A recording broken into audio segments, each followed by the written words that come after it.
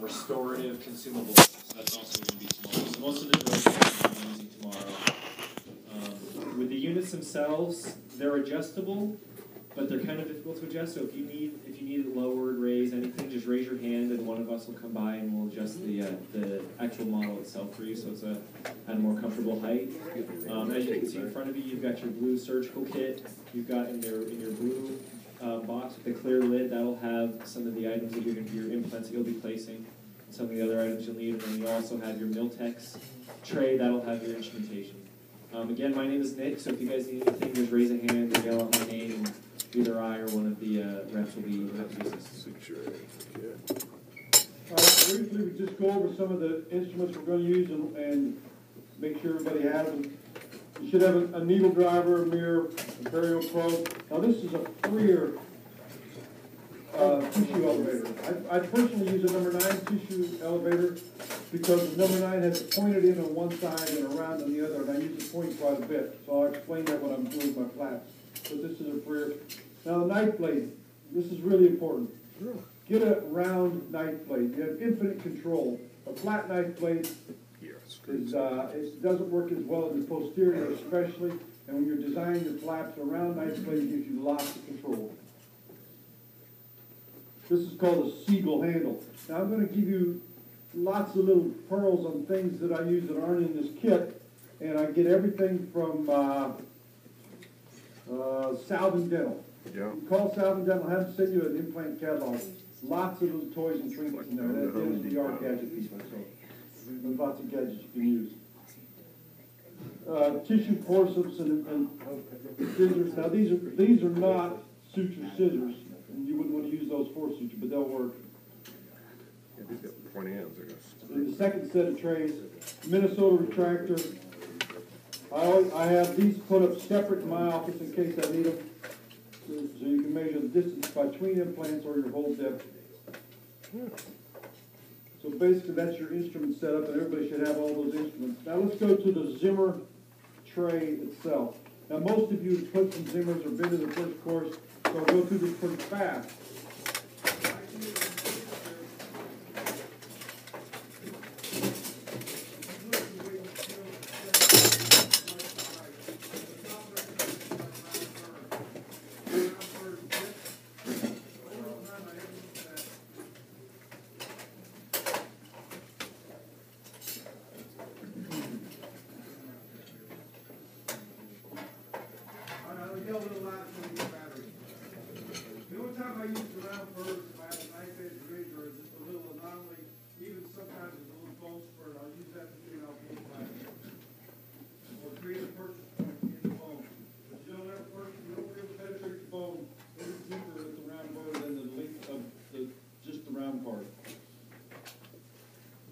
When you go through the burrs, they're all color-coded for a reason, and all these implants are color-coded for a reason. The 3.7s are green, the 4.1s are white, the purple ones are, the 4.1s are white, the 4.7s are purple, and the 6.0s are yellow. So when you go through here, you pick out the burrs you're going to use, and you can have a separate burr block, which they use kit, and you pull them out to the side. So depending on the length of the teeth you're operating on or where you're at in the posterior, you can use a short burr or a long burr, and I'll talk about that when I use these. But this little gold burr on the left side, it's a short linden burr, and it's guarded. It's guarded at 10 millimeters. I use that a lot, but another burr that I use more than that is the Salvin burr. Let's see. Can you see that on your monitors? It's a long Lindemann, it's called the Lindemann burr. Very helpful. Pick that up from Salvin. The burr that I use the most in my kit, it's not furnished by Zimmer. No.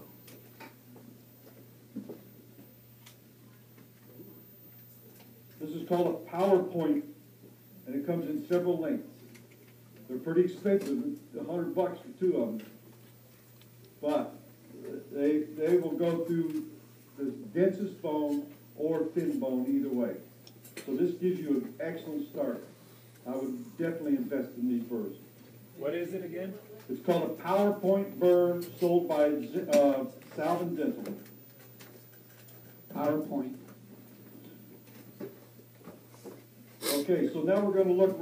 On our first case, we're going to place a green implant, a 3.7.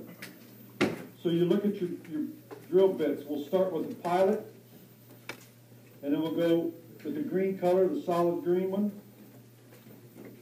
We'll go to the next, the 2.8, which is the dotted. Now, if you have extremely soft bone, you can stop at the dotted. But generally, you go onto the solid green line, and that'll be your last burr for that color of implant, the 3.7 in this case. If you go on down to the 4.1, you use these two. And if you go to the purple, which as we go through there, we'll talk about the order you go in.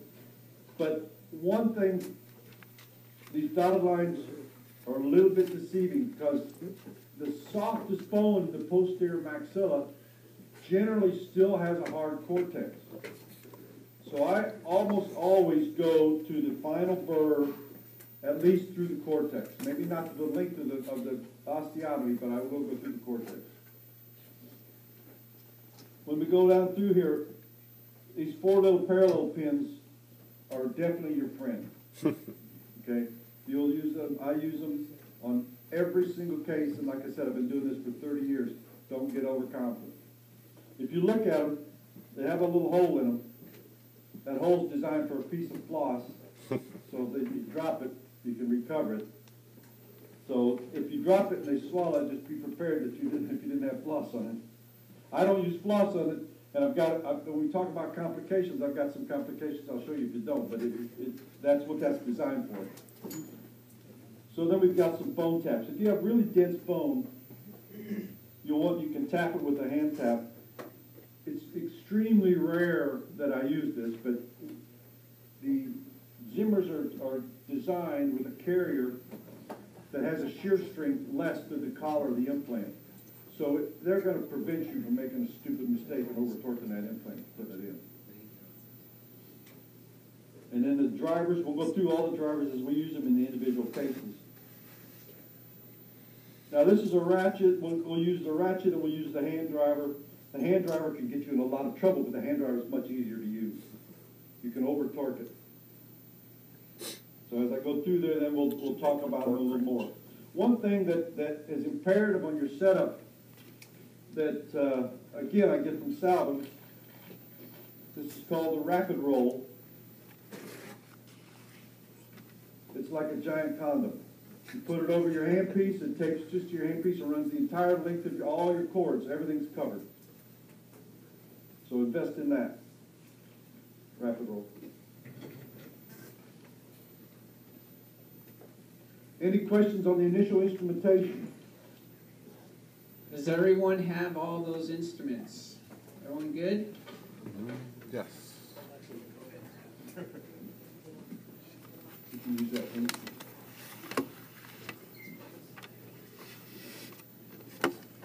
All right, well, we're going to start with the first patient, and we'll just do a brief history of what Zimmer publishes about theirs.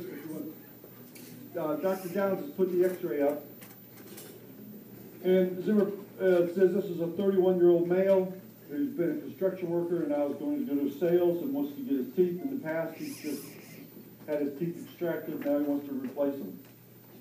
His health history, he's had no general anesthetics, no hospitalizations, drinks a few beers a week, and smokes a pack a day. He's allergic to penicillin, no serious illnesses.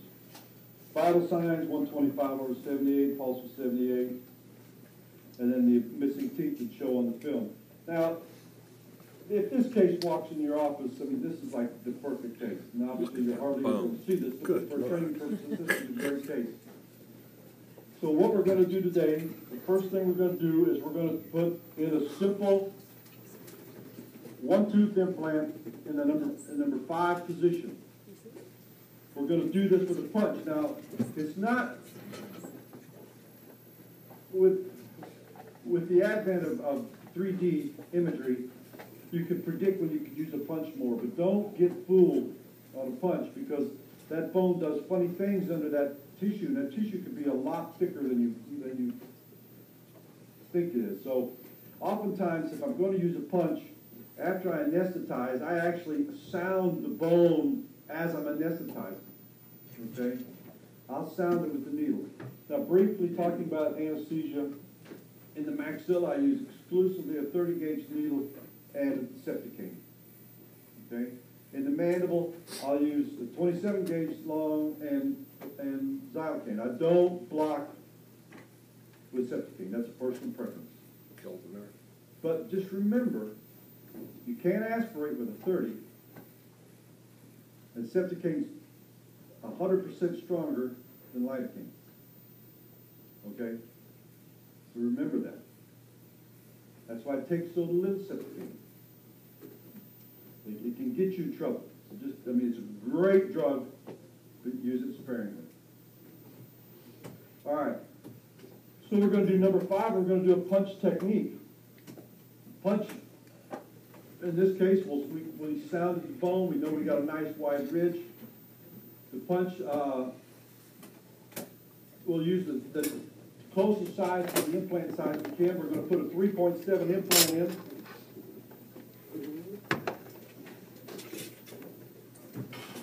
We're going to put the implant, and we're going to do an initial tissue. We're going to put the tissue former in. So while I'm setting up, if you guys want to start, pull out your 3.7 by 13 implant, pull out your 4 mm punch. On the top left side, you should have a tissue former. You can pull that out. tissue former? So everything's color-coded for the implants. So, you know, you have the purple, green, so, you know, which size is what color it shows you, right? And everything goes from left to right. These are your long ones, 22. These are your short ones. So depending on which size you're placing, if you're placing Now, 13, you're going to use the long. depending on what kind of bone you're in and your amount of The experience, lengths are you can set your motor at a certain speed. 16. When I'm in really soft bone and I'm close to something I don't want to be close to, I drop my motor down to 800. Today we're going to cut it 1200. That's a routine, it's a good safe speed. The number one thing that's going to cause immediate failure of these implants is overheating the bone. Number one, guaranteed. So the assistants in here, listen, if you don't have internally irrigated burrs, you've got to keep the smoke down. If you see smoke, that implant's going to fail.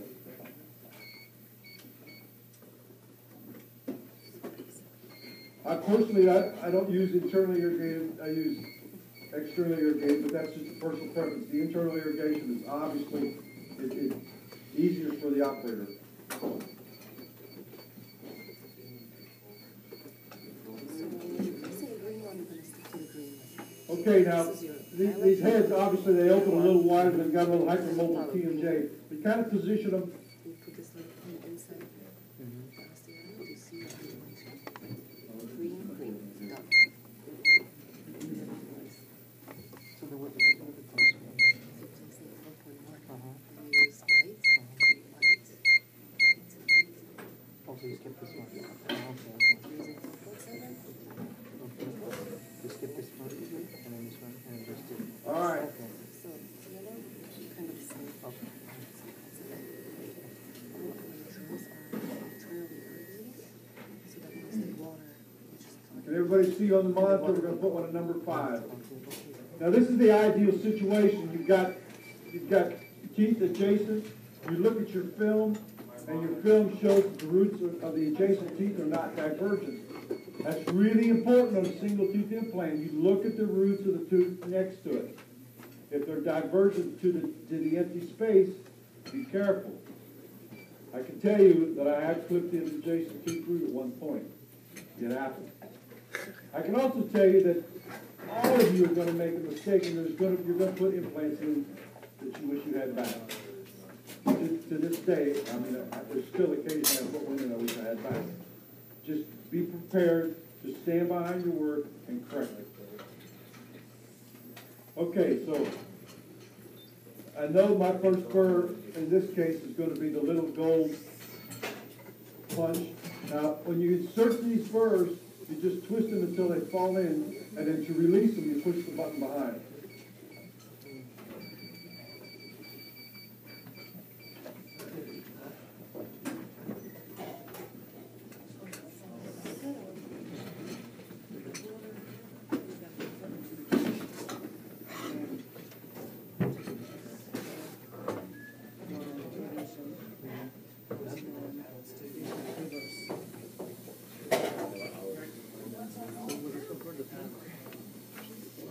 All right, can everybody still hear me in the back all right? Yep. I've got my microphone. Now, I'll basically just talk through this just exactly the way I was doing in my office. So I have to set up.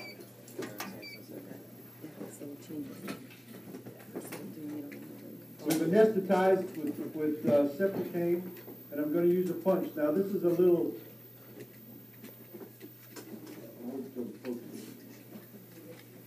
This is a little 4mm punch.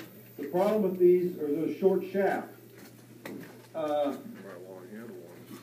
I use the short shaft, and I also use the true biopsy punches a lot in my office.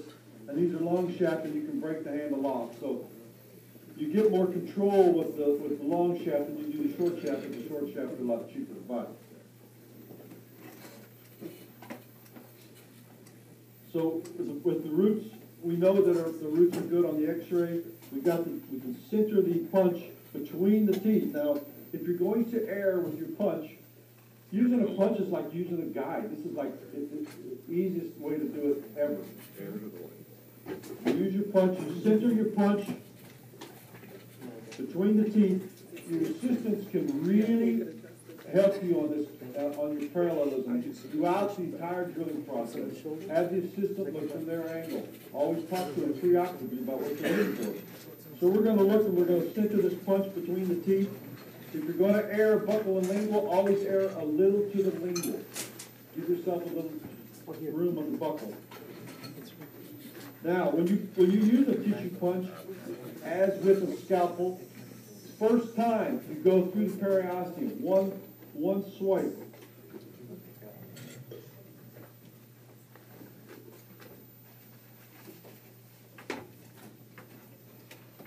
All right, so we're going to make our punch. I usually use a small rongeur to remove the punch. In this case, I use the tissue forceps. Now I'm using my little brass pilot burr. Right. We're going to look at anterior-posterior parallelism. We're going to look at buccal-lingual parallelism. And we know that we're putting in at least a 10mm. Our pre-op X-ray shows we're going to put in a 13. This thing's guarded to 10, so you can sink this to the hub. So,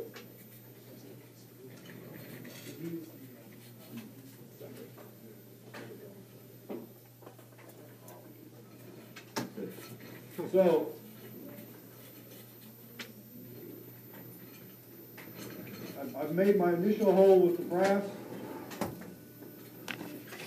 And then the next hole, we're going to use the 2.3. And I use the long shank as often as I can because the longer the drill, the more it's going to show you your parallelism. Now these drills are all marked. And the first mark is 8mm, and then 10, 11 and a half, 13, and 15. It's extremely rare that I put a 15mm implant in, but sometimes you've got enough bone for that. So now I've got my pilot hole down to 10. We're going to take this down to 13mm on our first drill. So again, we're going to look at our anterior-posterior parallelism. We're going to look at our buccal lingual. Where you need the double. We're going to take this down to 13. And notice the tip. If you think you're tipping mesally or distally, look at different angles, okay? So, after that first drill, before I get any bigger at all, I'm going to take my parallel pin. I said I use these on every case I do. On this case, I'll use the thin edge and not the marked edge. Now, a lot of guys will use the burr for their x-ray. I use the parallel pin. I'll take the narrow end of the parallel pin and stick it in the hole.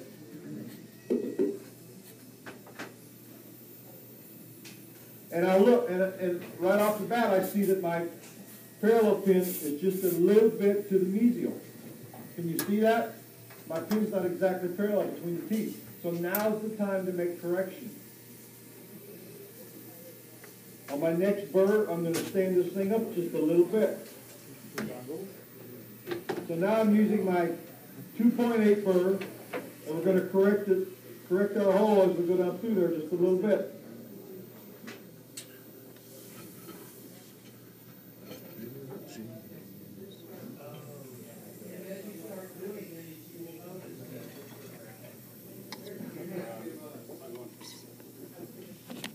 To consciously try and straighten that up, because it's just a lever putting that in that you're going to end up measly. So be conscious of that and push that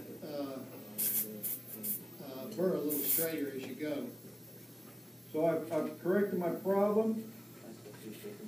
Now, if there's any worry about anatomy, sinus, or nerve, at this point you can put your parallel pin in and take an x-ray. Take a little periapical, shoot a periapical, see exactly where you're going. It gives you some distance between the roots, and it also gives you the distance to the anatomy you don't want to hit. All right, I'm taking my last burr here.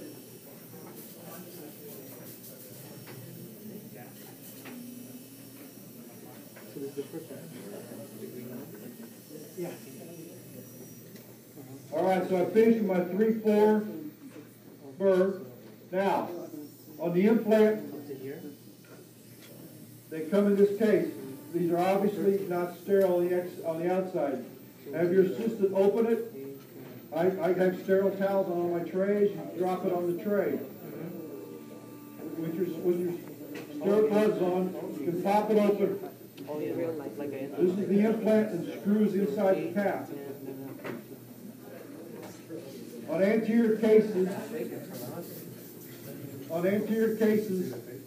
I'll use a hand driver. We'll attach the hand driver to the implant. It has a little seat that holds the implant in there. Okay. And now we're going to irrigate this implant as we put it in. Hopefully you've got some bleeding, which is good irrigation, but if you don't, make sure you put some water on it. You want these cases to bleed. Everybody wants bloodless cases, but the more bleeding you have, the better healing you have. So we're going to put this in. As we're putting this in, we're actually condensing the bone because the implant's a little bigger than the hole. So I put it in and I wait. And I let that bone condense. Then I put it in a couple more turns and I wait. Now when I'm using this hand driver, I'm only using my fingertips. Don't ever grip the hand driver like a screwdriver. Just use your fingertips.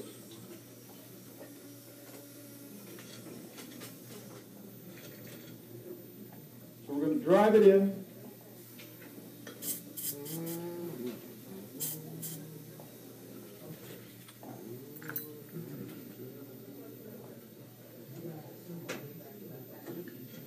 Now on this one, we're going to put the tissue former right on it.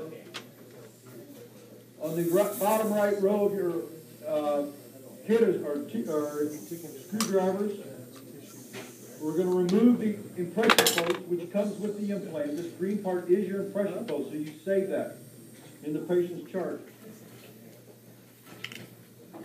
And now we're going to place the tissue former.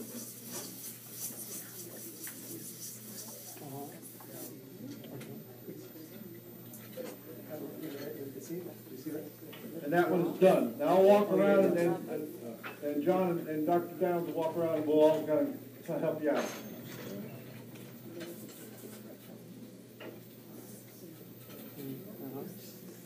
some of the instrumentation, like on your drivers, you feel in your office, these things really snap together, but because these are being used over and over, some of them are not as tight. Yes, okay. Right. Looks okay. So you could use the hand. Oh, just not a room. Okay, what I want to the ankylosed users in the room, you're used to seating these and driving these subcortical, is that correct? Yeah. And so on the Zimmer system, as you can see, there is a machine collar at the top. And here's the beauty about this system, why I'm liking this, particularly in the posterior, is that sometimes you don't have the room to go subcortical. So you measure out 10, 11 millimeters, and you know you got to go 12, and you're sitting right on the IA on that. On the Zimmer system, Jim, is that you have the variation now. You have a millimeter of a machine collar there. That can be the surface contact to the gingival cup, or you can put it at the crest of the bone. But this system is not to be submerged. Does that make sense? So you have a play in the system of about 1 millimeter. So sometimes you get in there and you take your verification film and you see that you're about a millimeter from the IA, good safe distance. But then you look and you're like, well, I'm just about only half a millimeter under the crest of the gingival margin. That's okay. Leave it. It's designed for that. All right? Because I notice a lot of you ankylosed, you want to sink this one. Do not sink this system. Cresto height or above.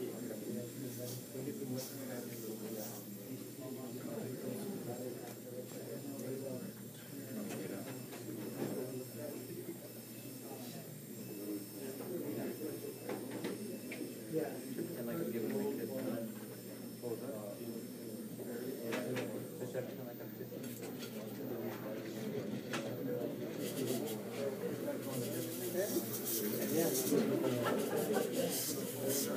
Now remember, the only thing in the math of measuring for your implant, remember to always measure, you punch through that gingival cup, measure the cup, right down, measure the cup, say it's 2 millimeters, you're putting in an 11.5, that means you got to go to what mark on your drill?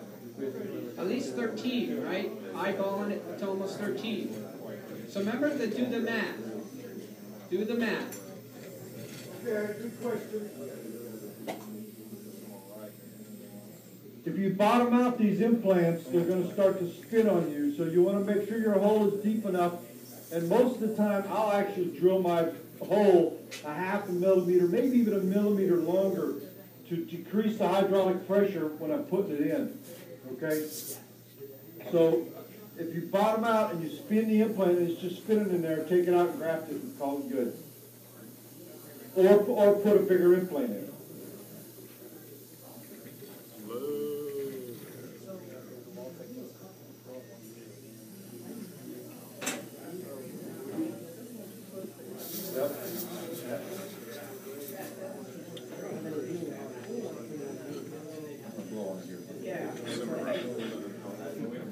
What are these markings? The last one is the 13. This one, 10 and then 13. Nice and big. Okay, then go back to your brass. So it was like 8, 10, 11. Make sure you got a good. So 13 is a little bit longer. And then I got, I guess it's 16. So it's the second to the last. Thank you.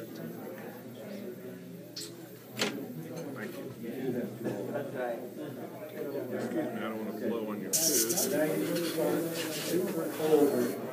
Very gently start over. Get your brass first. Get your ideal hole.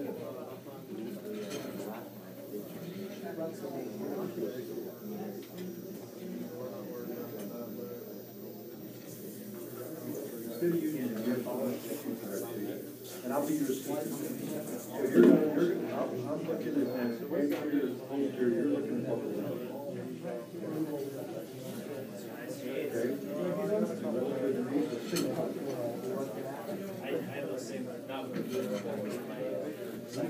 Same frame. Yeah, I know. It's not. Are you a Zimmer guy? Well, I'm not a rep. Okay. I have a rep for you. It sounds like you have a procedural. Actually, no, I don't have a procedural question. I have a marking question. Yes, sir. I can help you with that. Okay, so what I remember from last class is 8, 10, 13, 16? You're on the short bird. Yeah. So you're actually on just 8 and 10. Okay. So if you look at your long bird here, because we're placing one of the Right, we're putting a 13 Yeah, in. so you want to stick to this back row of rows Okay. here. Okay, so if you look at this, now it's time to place it. The implants, the way they're different packages. Yeah. It's 8, 10, interval, and a half. Okay. So that's that top, and then the bottom line is the way this lid is When I'm putting these in, Stay away from that bottom a lot of line. people do it, a lot of implants maybe do it a little bit. Otherwise, his eyes light up. They tell you that? His eyes will turn red. They said that we want to avoid the red. Yeah, you don't want the red. Don't want the red. I don't like red when we don't want the ways you red. can do it. These 3 tools are the tools that are used to place it. This one goes in handpiece, so you can actually place it with the handpiece if you prefer, or I think Dr. Black is using this. Yeah. So with this, there's a couple I just had to kind of recall this the, particular one. This will fit what directly do you over call the it, implant, the sizing. or this insert. And I would tell you, we're feeling like there's some hard cancellous bone down there. And these have kind of a spring-loaded, so they retain pretty well. And so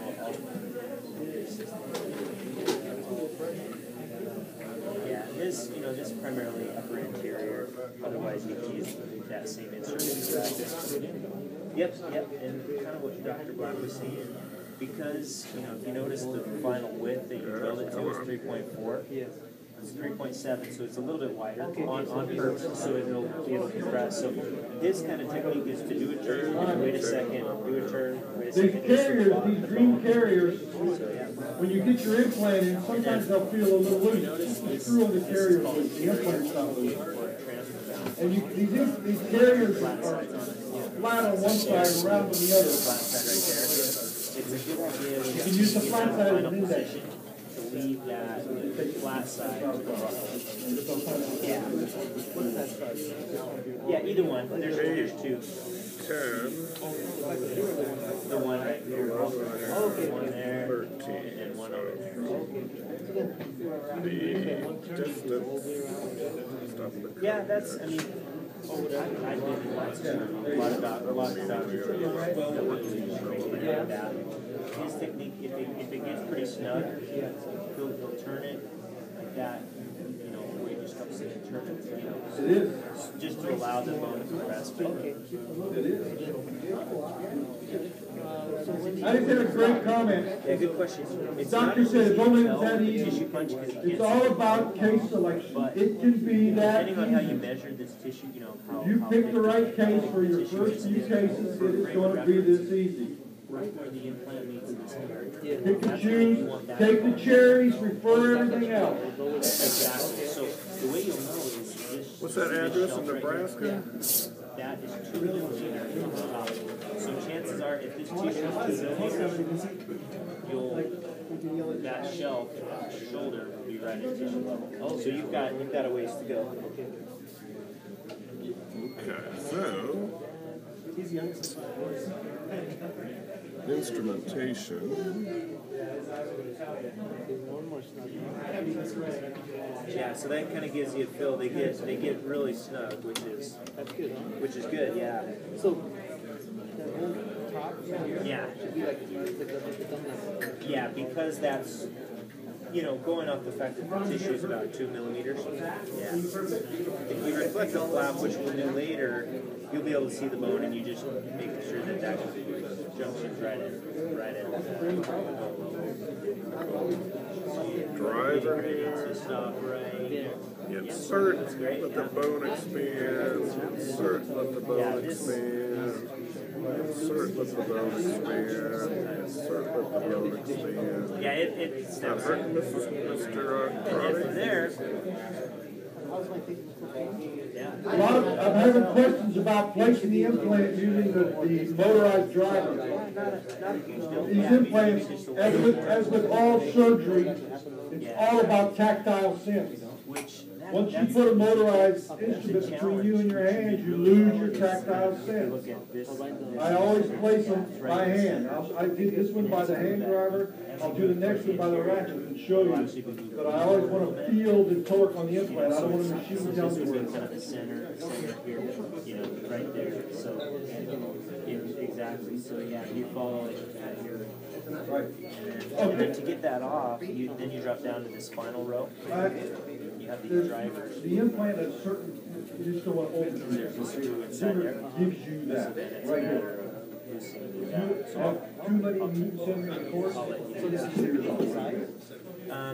This is a longer. you don't need to use a torque wrench. You do not need to use a torque wrench to put these in.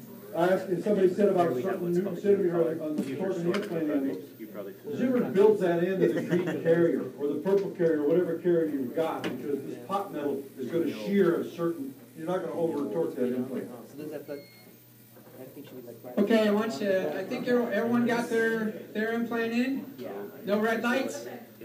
Woohoo! No red lights? If you get a red light, I want you to raise your hand. We want to get a picture of you next to your mannequin. Give you All right, I want to draw your attention to the monitor in front of you. And let's look at the implant. Dr. Black refers to it as a tissue former. Okay, we'll wait just to give him a couple more minutes. And we'll go over the questions about the implant and the measurements. Very important. The tissue. This one's probably a little bit too tall for the case, and then this is how the patient feels. You just hand tighten it, and then you'll let the patient know if that ever comes loose. Have them come in. You don't want to torque that, but you just want to hand tighten it at the day of surgery. You know, ideally, as far as these are available in different heights, so ideally you want it just above the tissue, but not shallow enough to where the tissue will grow over the top. So, yeah, this was probably a little bit too tall. Yeah, exactly. Perfect. If it's too tall, then they could technically be chewing on it, you know. And so, yeah, exactly. immediate function right there. What's that? Immediate function. Exactly. Now, let's wait. Let me ask you a question. As I'm wrenching this on down, when it seats on the bone, it's going to stop. No, because when it's drilled, when your osteotomy is drilled, it's technically a little bit deeper than the implant itself. So you don't want to just go because and the fact that they're self-tapping it, sometimes there's voids in the bone. So you could drive it pretty deep without really. So you want to make sure that you're Not going too deep. yeah, exactly. Now on this, when you use a tissue punch, it's a little bit challenging because you can't see the bone. Right. But on that, Got about 1.5 millimeters or so. yeah, on that implant, I'll open this one up real quick so you can see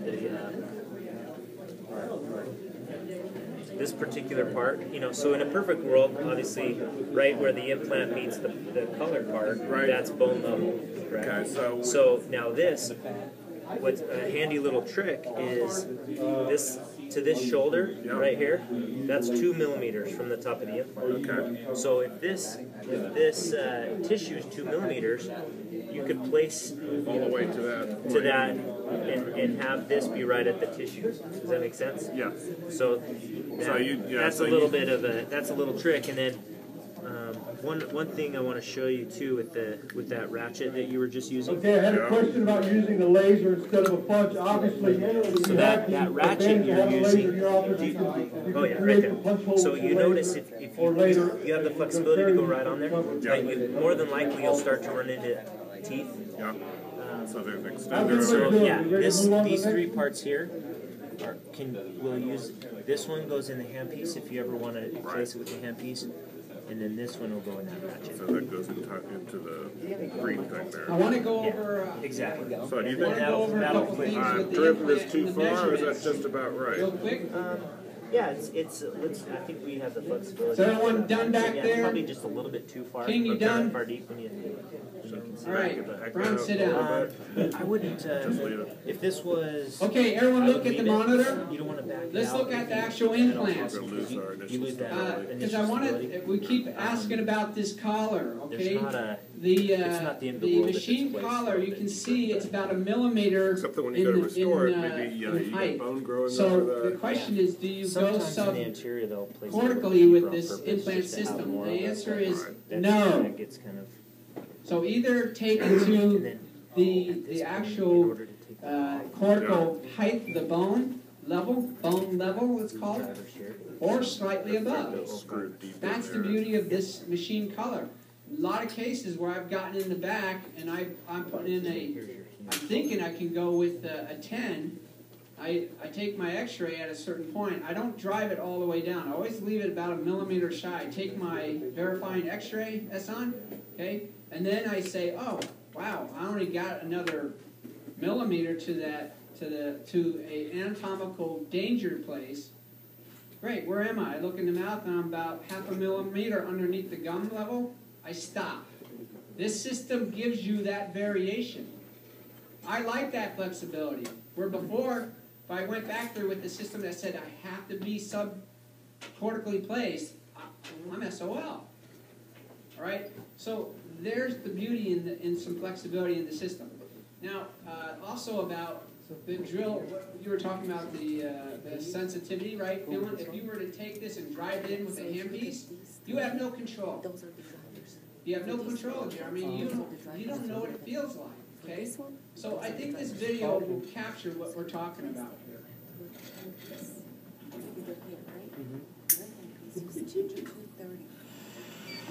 See, he has no idea. He's going to use the drill. He can't feel anything. Look, he's going to push real hard.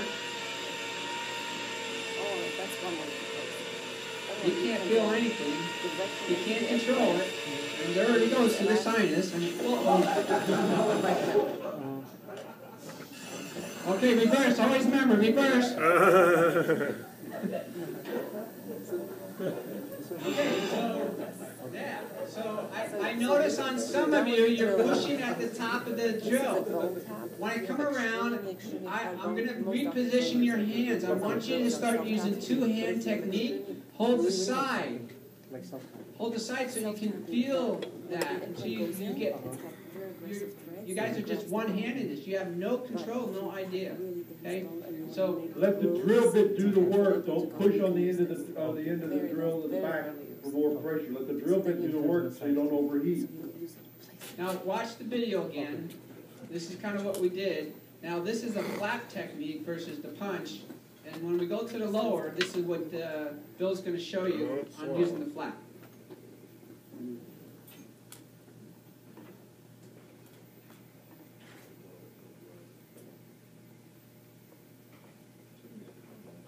Yeah, someone's car alarm's going off. I think it's Myra's.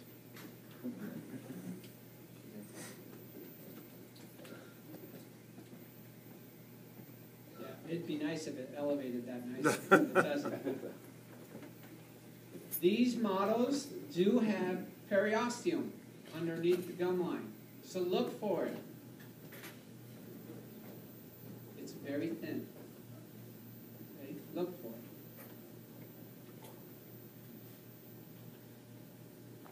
They're going through they're going to go through all the process, and then again, let's talk about the first. Dale, what's the first line measurement? Hey, Alan, what's the second one? No. 10. You're thinking ankylose. Jeff, what's the third one? 11 and a half. What's the next one, King? 13. 13. And what's the last one, Jose? 16. 16. All right. Good. So just remember, it's just a new system. It's just a little different. These pins are not calibrating pins. See the little notches on them?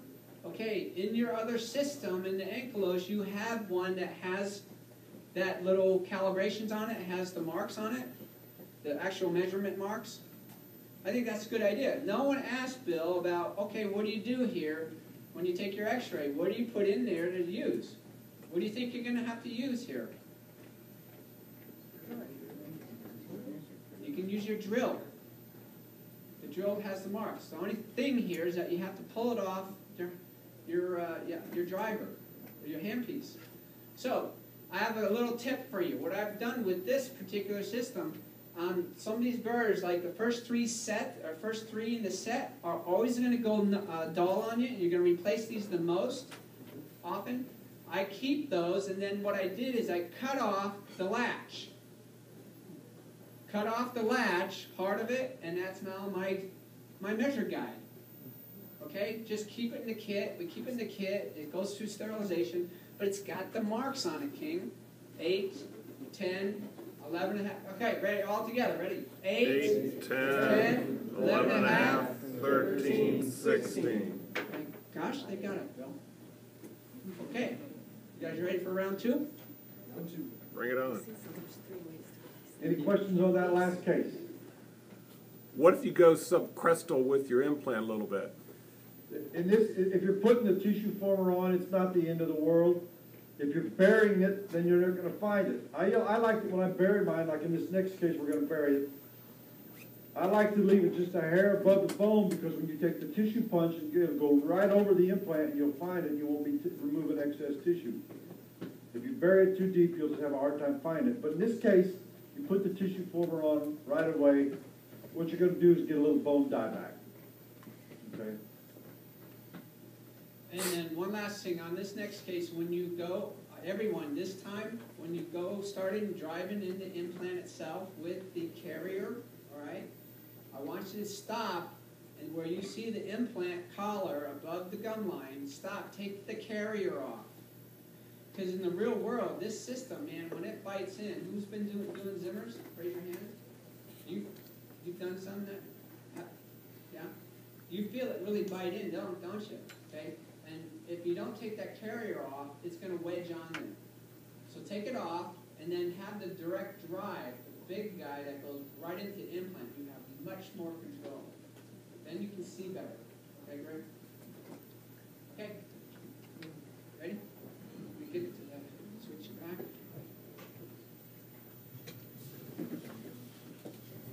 Excuse me? I haven't seen any red lights yet. You're still going green. Yeah. Good. Yeah. If I saw Everyone get their bone like you showed in that scalpels pan on set every up. patient, Be you careful. know, they wouldn't get many referred Not out. the suture anyone. However, they I use usually don't have exclusively that kind number of 15 blades. There's lots of blade options you can use, but I just try to keep everything as inexpensive and uniform as possible. Okay, we're going to do number 30. What size implant? I draw on here my flap design. Now, you can use a $500 a device. lingual release or a buckle release, either one. Nothing else It's I can put if on you- if YouTube you and release have all it my from the patients lingual watch and what I'm flap doing. it to the buckle, it's just I think much I'm easier for playing you golf as the in operator to California hold. now. Yeah. So that's what we're going to do. Higher education. How I spent my weekend away from the office. Okay, so that's not up. Where's Give yourself plenty of release, plenty of retraction.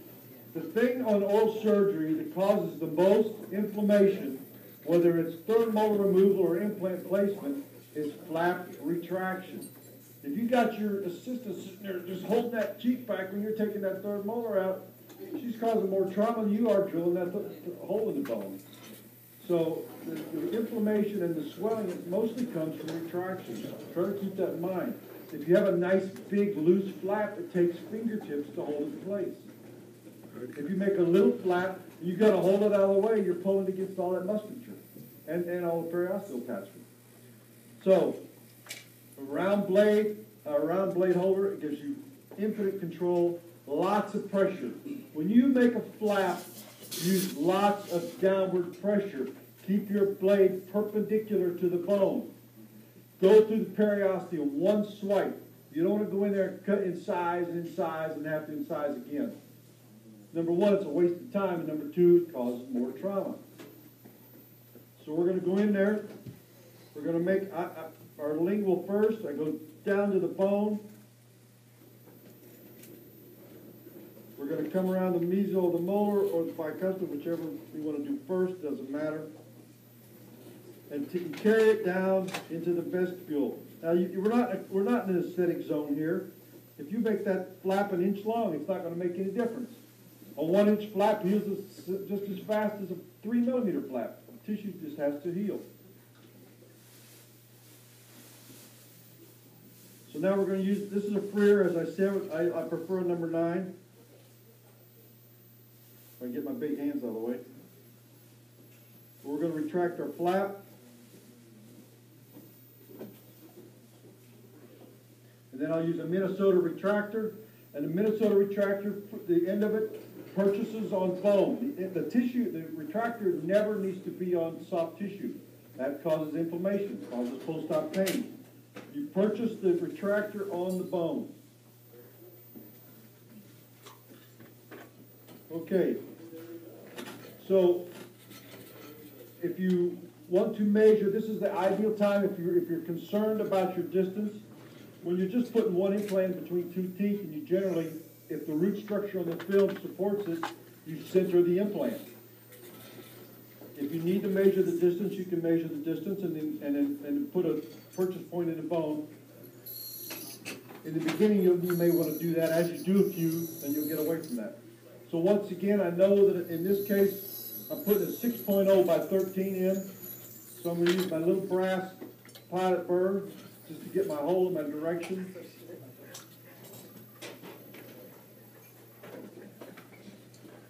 I've got my flap retracted. I'm centered between the molar and the bicuspid. And now remember, on a human, that mylohyoid ridge runs underneath these molars. Stick your finger in there and make sure you don't have a huge undercut, because if you don't have an ICAT, you can easily perf the lingual plate if they've got a big mylohyoid ridge. It looks like you can hold this 6 millimeter implant just great, but it may just scoop right in. So physically palpate it when you do your exam, when you're doing your pre-op for the implant. If there's any questions, scan them. We know this one has a nice thick straight ridge. Go ahead, John. Something I learned from you too is as you go in your drill series, you can put your finger in there, and if you feel the vibration, you might need to reassess where you're at. Right, and we'll use that technique when we do an anterior. Your flaps are too short. Make them longer onto the buckle. I'm looking. You guys you're not going to be able to reflect that. Also, the other consideration here is if that mucogingival junction comes up high, sometimes into that ponic area, then make your incision more to the lingual versus the mid crest, so you can reposition some tissue and get some keratinized gingiva. Now, on these posterior teeth, in the human with the mouth that can't open more than 35 millimeters, are going to have to use a short burr. I prefer the longer one, like I said, but we'll use a short one.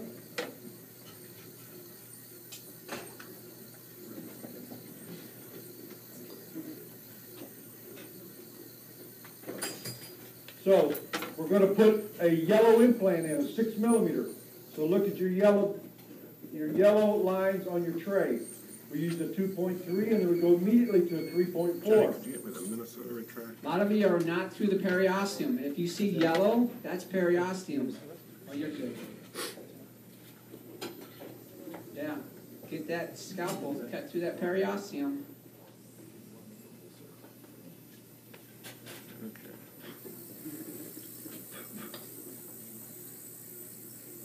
All right, after I get my 3.4, I take my parallel pin.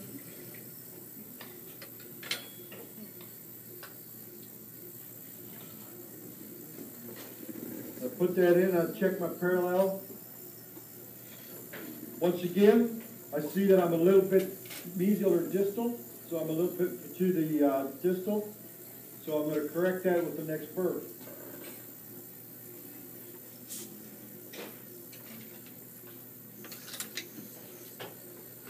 One little thing I want you to all remember, one of the ladies asked me a minute ago, well, I know I'm a millimeter off this way, what about my impression? The worst enemy of good is better. If it's good enough, you know, don't try to make it better in a certain situation. If you know you can restore it, then if you make it better, you're going to blow out someplace, almost guaranteed. So now I'm going to my next purple burr, or my next yellow burr, I'm sorry. It's the 4.4.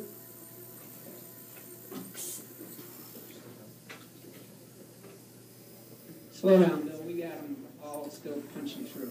We're not through the periosteum. Okay. There you go. See how you see the nerve. Okay. Let's get your punch through now. Maybe a little.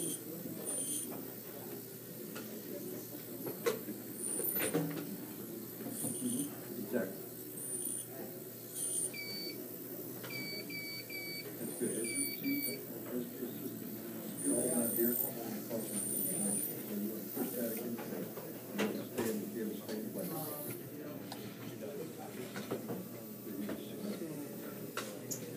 Gotcha. So it's blinking, so it's in reverse. Okay. The M for motion, yeah. That we're good. That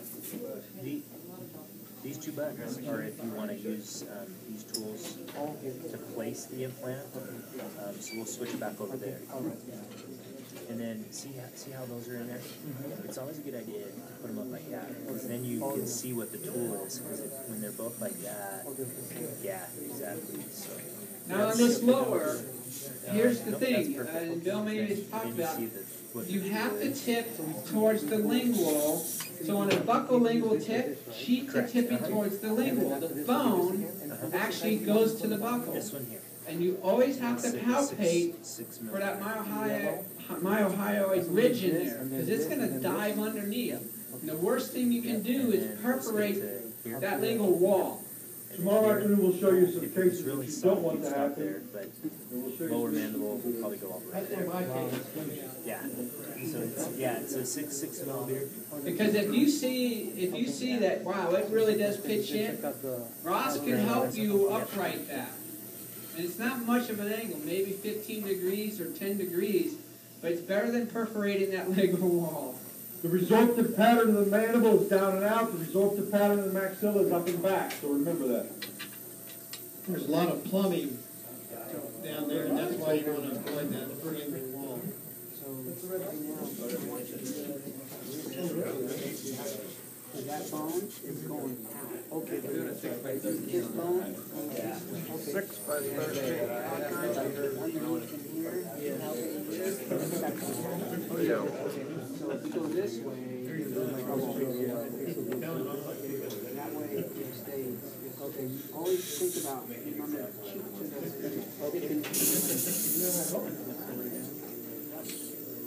that looks good, and if I were your sister, I'd say, tip this the way, and that one looks straight.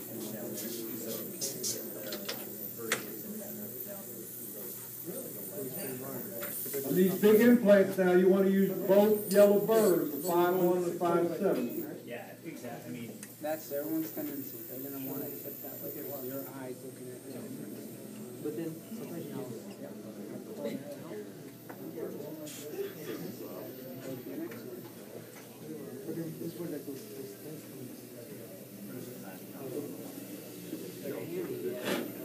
they're good training wheels, expensive though. On these easy ones like this, we want you to start developing your eye on two things. One,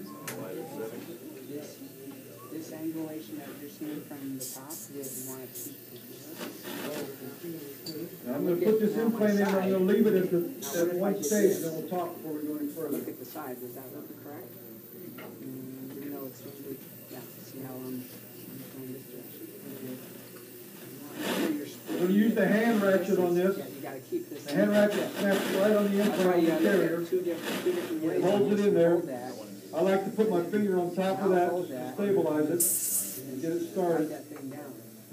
Same thing, as you're putting it in, you let it condense. You put it in a couple turns, let it condense, put it in a couple turns, let it condense. And we're going to go to 13 here. The 13 is Yeah, the second thing. And because you can see directly, the bone, you put it right at that hole.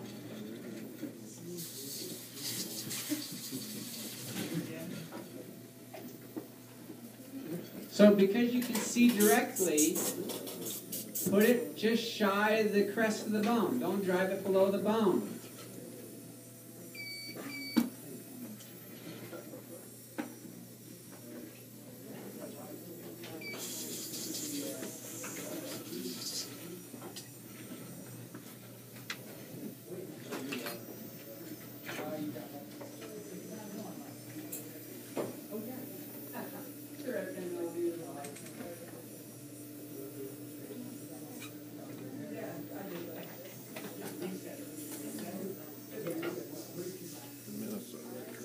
Is that I get copper wiring down there?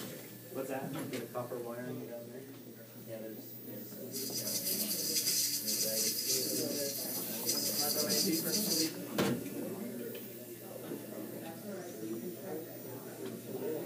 Okay. No, just the yellow. Yeah, no, yellow.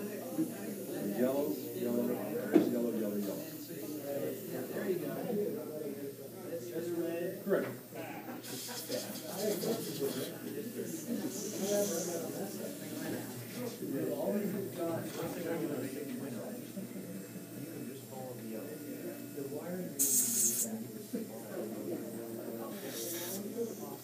Sometimes you encounter a bone that's pretty thick.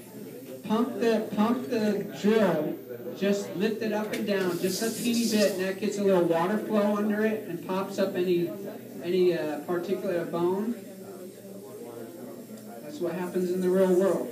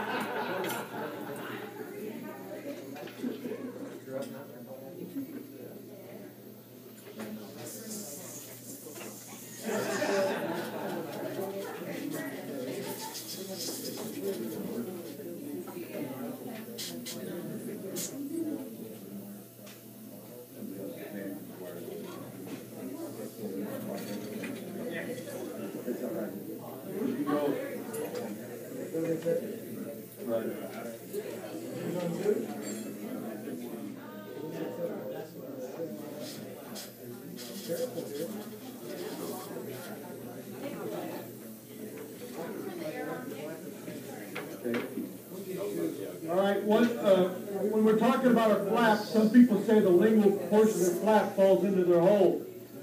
With a number 9 perioperative elevator, you can make a couple little slits on the lingual and just flap that to the lingual a little bit. It's going to get it out of your hole and give you more loose tissue. Before I close, I'll show you that.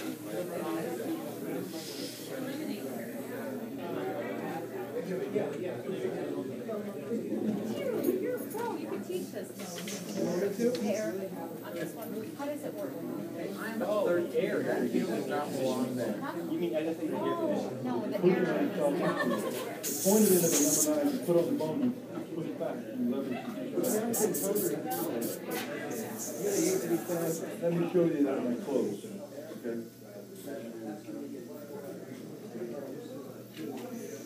Now some people are getting lights in their mannequin because they're close to the nerve. Let me talk about this just a second. Listen up. See there? Yeah. Some people's lights are sitting on their mannequin. You're getting close to the nerve. When I'm doing implants, I don't sleep the patient on purpose. I use a local anesthetic only. And in real life, if you've got them blocked and you're getting close to the nerve, they're going to get a twinge.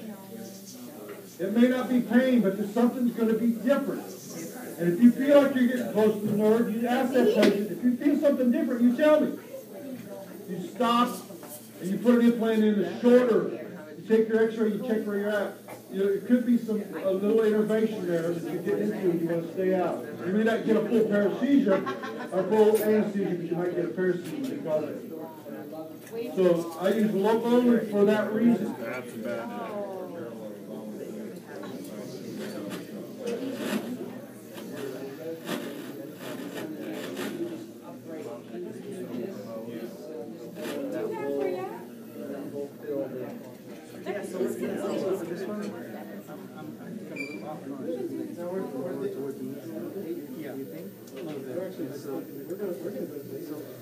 Marlene, this, there you go. If you stayed in that way, David, Yeah, I hit the highlighter. Get your checkbook out.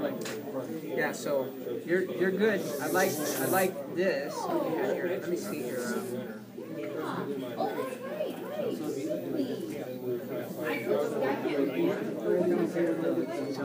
That's not bad. I just think just Budget a little bit more to the buckle. You can use that one or yeah. So this looks good. You're safe here. You're gonna be safe over here. It's just watch it tip.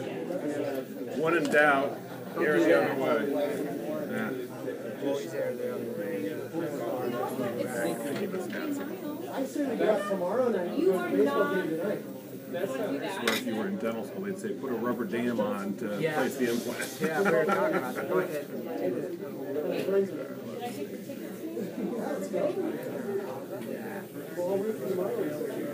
Take it a little bit more, walk away with There you go. There you go. Yeah. So you can kind of be like in center faucet towards the lingual. Just keep a little towards the lingual. So drills travel to the buckle. I think I may have misunderstood that a little bit. I mean, Yeah. because the bulk of your bone is going to be there on the buckle. However, that's the thinking, right? And that's true. Yet, when you're going tipping towards the lingual, you're going to go into the bone. That's the key, because that bone's doing this, and if we look at these teeth, we think we're going to go straight in, and you're going to come right out. That's Like you've got to think of what your denture impressions look like. That's what hitting in the retromylohyoid sublingual region. So back to tipping here. When I come in here, I get this direction, and then yep, exactly. See, I always start there about that tip. And as you get going, you'll tell. I'll tell you what, when you go in here, and all of a sudden, if you go in like this way, and it goes in, and it's easy, all of a sudden, boom, you hit something strong. That's the lingual plate, man. You're going to have the tip and then ride down. And that'll be okay as long as you don't purple. Right. Well, I look at this a little bit, maybe you tell me if I'm wrong. This is like doing a rotary endo. You kind of want to just sort of feel it. If something doesn't give, you don't want to go, That's right. You want to think, why is that thing binding a little bit? That's right.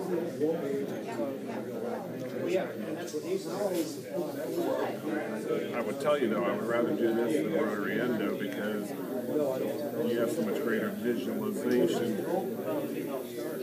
There. Yeah. See, that might look like you're really tipping, but over here, it's not. So that's why you gotta have to look at these two angles. Sometimes on these patients, when I do this, I stand up to do this one because I can look straight in like this. Well, it's when I'm doing stuff with my assistant sitting over there, I also, angulation things. I'll say, what do you think, Always. Because the assistant's seeing things from a, 180-degree view differently. I will say, the only thing I really don't like about these drills is those markings when it's moving, I would tell you, they just not quite as evident. Okay, that's 13 millimeters. I'm at the yellow, so now I can blow it out, put the implant in. Yep, and then if you have dense bone, you'll do the dash. What? Dense bone? You'll have Did you all have those when you were in dental down school? line. Just surplus syringes in the lab? Yep. It's a hard habit to break after you've been blowing on things for 2 years. You get to the real person. Yeah, I think I even did it once the first couple of weeks. Goes back. Excuse me. Let me blow on this. You get to 6-0 yet? Yeah, I was, well, it's the yellow You gotta solid. get way up here. Oh. Okay. You gotta keep going. Okay. I guess I'm not paying attention there. You gotta get way up here. Okay. Keep going. You know, Keep one that- thing I didn't remember from last time, and maybe, I don't know, what is our criteria for width? Do we want it, how close to the buccal plate and to the lingual plate do we want to get with an implant? Yeah, we got it. We're gonna give you all those specifics. Okay. I mean, I know length, you kind of want to come close to maxing it, but... Your tendency still want to.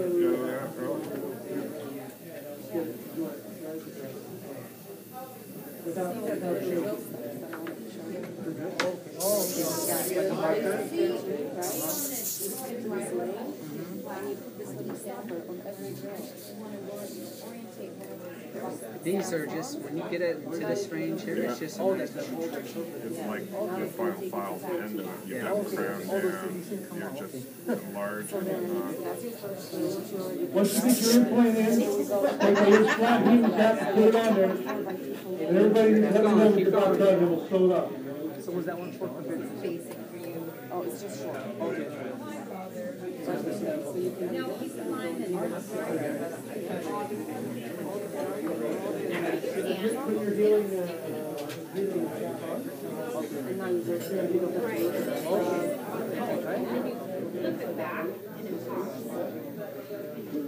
Okay, I just want to make sure. Little tricks. Exactly. Yeah. Our drivers used to not. What's wrong here? No,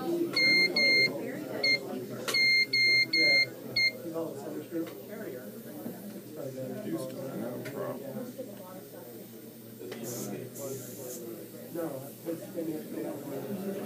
I'll do it if I do it Monday. Now, when you have threads on top, that type of parts, threads on top, you can do things like that. But when, since there's a 1 millimeter machine, it looks like it's polished, you want to wear that on. And the anterior is different. Well, that's a boo.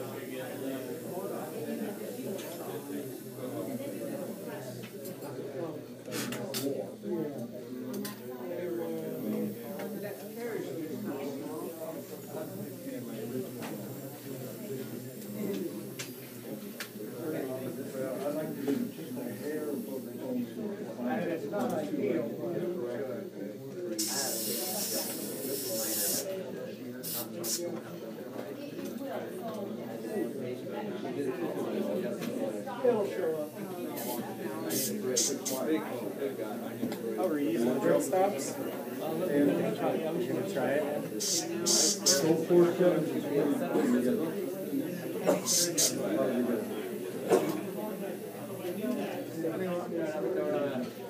I'm not gonna talk about This one here. 4-7.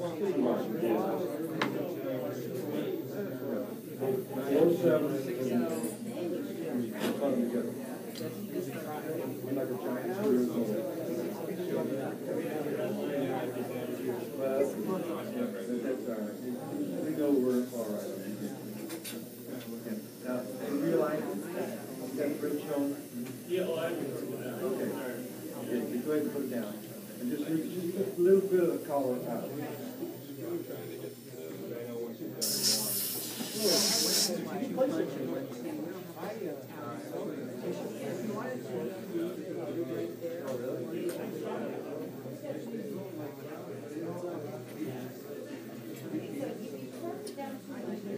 What does that mean? I got a little red light there. It just means that the nerve's a little close. We're all right. Okay, I'm still a millimeter from my final length on that. And so you got a little bit to the lingual. Yeah, that's what Jim was saying, that I need to think about a 10 to 15 degree angle from the get-go and maybe bring it a little bit more to the buckle. Right.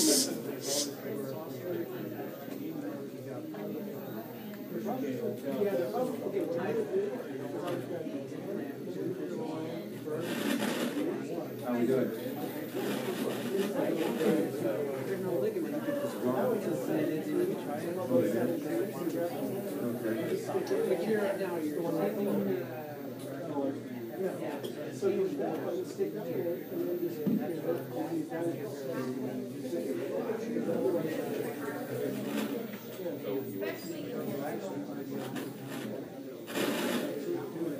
That's what I'll do.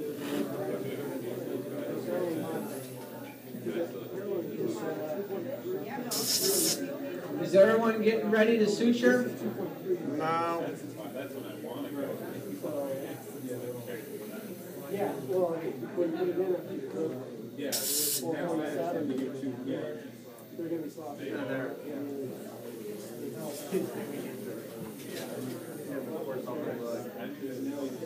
Okay, everyone's ready? I think we're catching everyone up. So, we got some white belts, green belts, black belts. All right, Candy stripes. am I on? Back on. Okay, now a couple of things. Some of the reps are showing you the length guards, the full guards, and the stops. I intentionally didn't pull those out because I don't want any crutches in here. If you're going to make mistakes, this is the place to make mistakes. If you feel like after you develop I want you to develop tactile sense, that's what it's all about. How to control the depth of that burr, even in soft bones, don't let it go too deep. If you put these burr guards on, it's another crutch. Now when you get out, you don't feel you have the tactile sense, it's a great instrument to have in your armamentarium. But that's not what I want you to learn with. I want you to learn to control with your hands.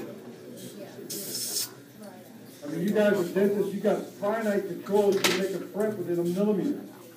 You just need to learn to control that with drilling these implants.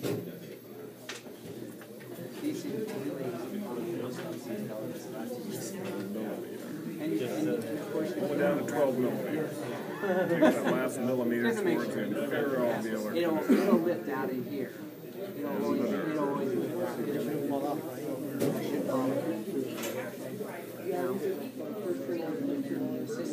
All right, let's talk about suture briefly. They're going to give us silk suture to use in here because number one, it's easy to handle, number two, it's cheap. I don't use silk suture in my office because, except for one case. Because number one, I live in a rural community, my patients drive a long way to see me, and I don't want to come back without suture. You're going to spend a little extra money using chromic, but the patients are going to like it. It's not as easy to handle for you, the practitioner. Silk's much easier to handle. Silk is very caustic. It causes granulation. It causes tissue reaction. I use silk when I close sinuses or sinus curves because I want that granulation tissue. I want that tissue to be angry and grow fast. Especially the cosmetic zone, you don't want that. Okay? So learn, chromic suture is a little not fun to handle. As you use it, it's more convenient for your patients. It'll be more convenient for you. So, but today we're going to use silk.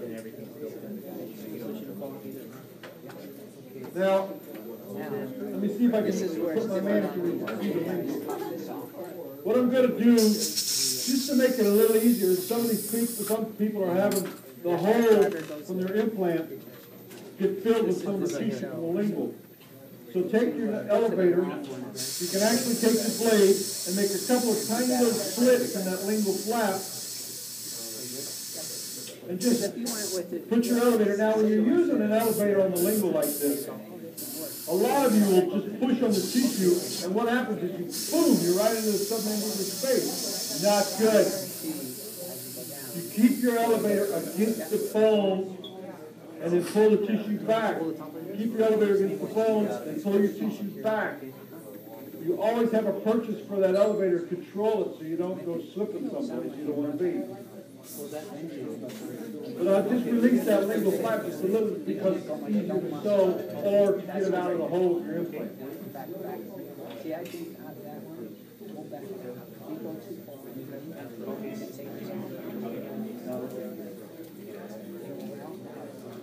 Now, basic sewing 101, they want you to go from fixed tissue to loose tissue. That's great, and it works great, but it's another step. So we're going to put one stitch in one way and one stitch another way. We're going to put stitches in the corners. We're going to go from the fixed tissue, which is the lingual, because it won't go anywhere. Now remember, your needle is curved. Every motion with your needle driver is a curved motion. Don't ever pull straight. You're going to pull the stitch through the tissue. So we're going to push this through, and when we pull our needle through with the needle driver, we twist our wrist. Everything is curved. Every motion is curved when you're sewing. I have my tissue forceps in this hand, and I'm going to go through the periosteum and through the tissue. Curved motion.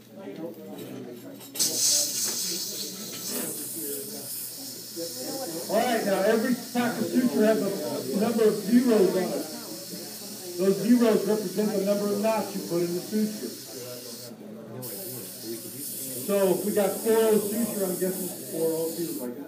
Yeah, this is 4-0 suture. We're going to put 4 knots in it. So I go 1, 2. You can go forward or back. It doesn't matter. Yes, it's You pull it tight. That will lock it.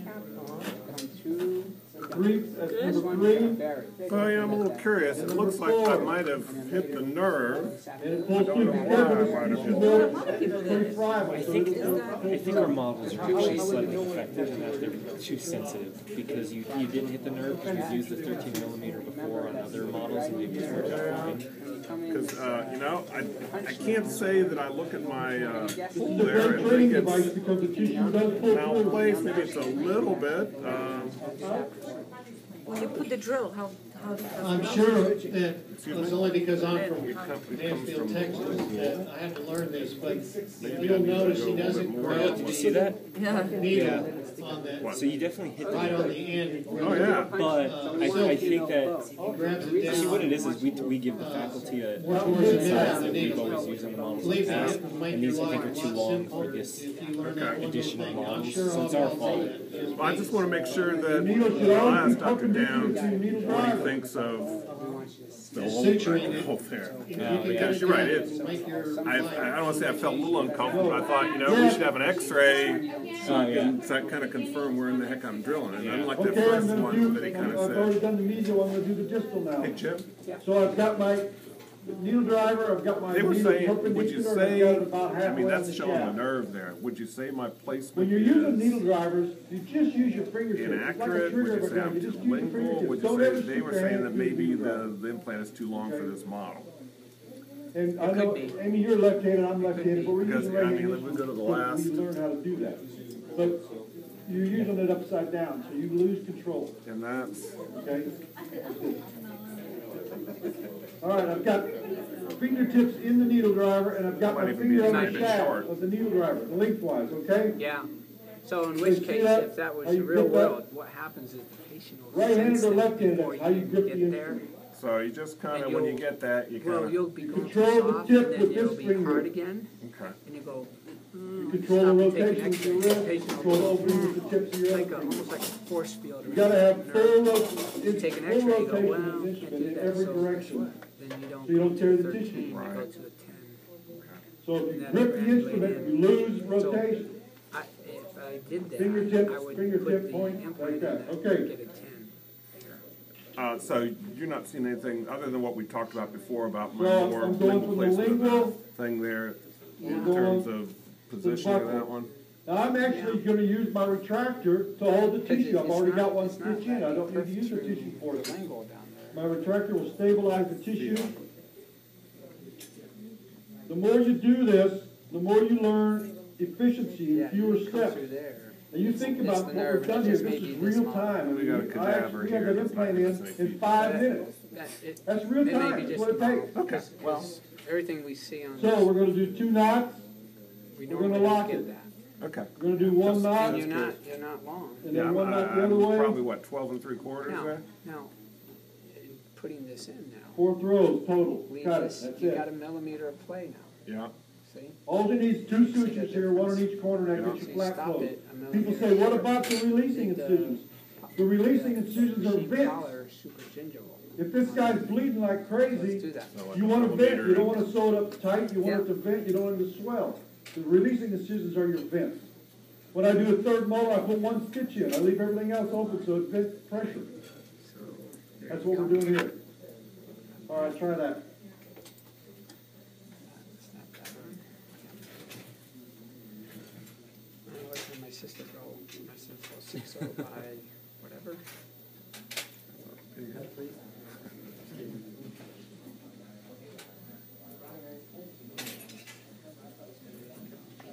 What do you say? Take it down about halfway, then take the. No, a little more until you see about just a couple threads. That's good. Stop. Then we'll take that off. And that's Short one. short one. Yeah, it's very short. It's always good when they don't.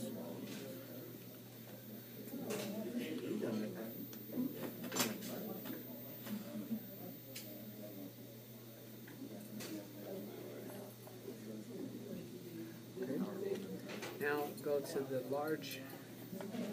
So the 6.0 is the only.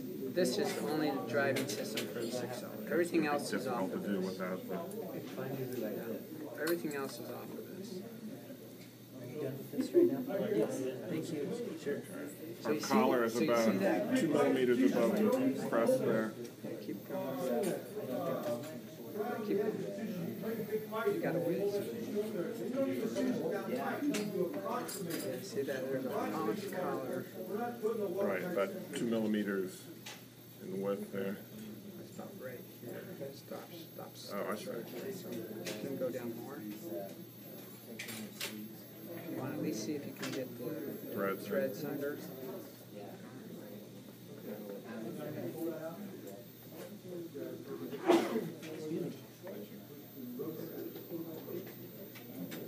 Stop. Yeah, I mean, that happened to a lot of people on my system.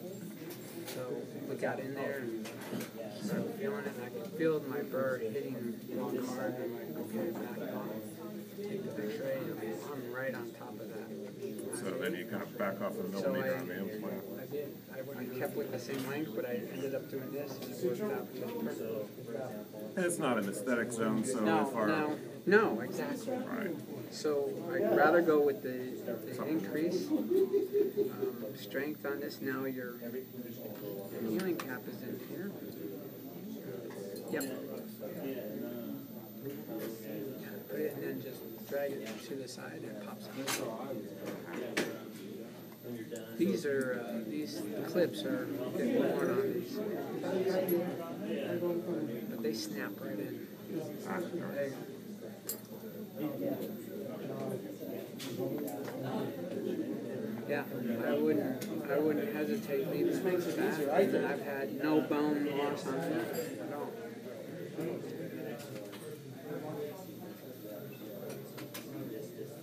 One nice thing, we don't have to have a plastic surgery, That's why surgery sometimes closure. it's We nice just to want get to that cover nice, that up, and release then here, your then mouth has an tuck amazing this back ability to over. heal, so it doesn't have to be exactly approximate. But that's a good learning experience. You know, what do you get when you didn't get what you You wanted? didn't get anything. Now, I have a red light there. I think I'm gonna have to do it. But as long as you get a release, Yeah, sometimes if you think you can put a little one here too. How about a horizontal mattress? Is that too much work? Is that not good? It's a lot of work. I mean, it comes down to how clean that flap is. And if, like I was just saying with Jose, if we felt like that wasn't so clean and you got a buckle, then just put another interrupter here. You know, that's, I mean, if you're really skilled at those, go for it. You know, it's, if you have space and the patient's cooperative, you can do a lot of things. It's but one of those situations where if they're not, you can't do anything, or darn little. Okay, sutures.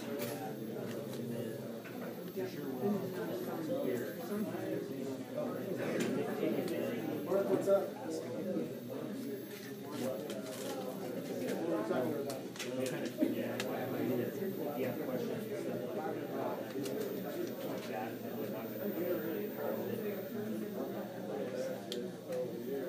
The good news is it sounds like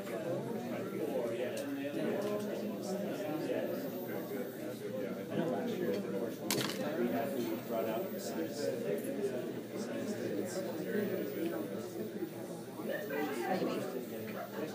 I'll put this back there because I don't know where it came from. Oh, okay. Thank you, ma'am. Right here? You want the full package? We'll sell it here. We're in Minneapolis. Bill, you were talking, I tell you, Jim and I were talking.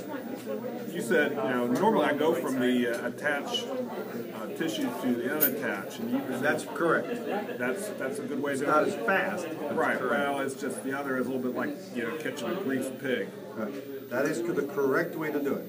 I don't do it that way anymore, you know, just because of speed. Right. Well, but that is the correct way to do it. What do you think of that book that they're always pushing about suturing from this guy's named Silverstein? Is that a help, or is that just more than what we need to be doing?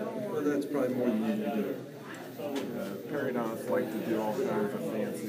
Right. Well, they're gum gardeners. They're plastic surgeons. Oh yeah. Well, I would tell you, I've seen some of those cases come back. And you look at that, and you say, "My God, that's seamstress work." Right. They do beautiful sewing. Oh yeah.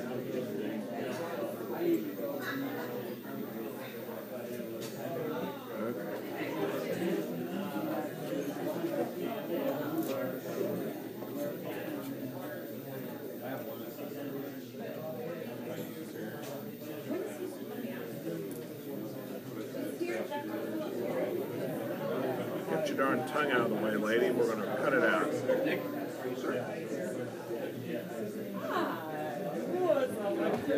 For you? Just for practice, here we got put another one in.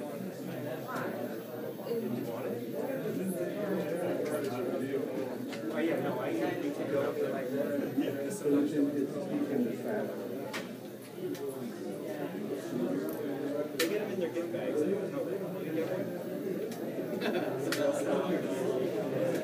But if you make it super far, with through the periodontal, the first time, it's always going to be facing the flat, in the back. If you cut the button, you can see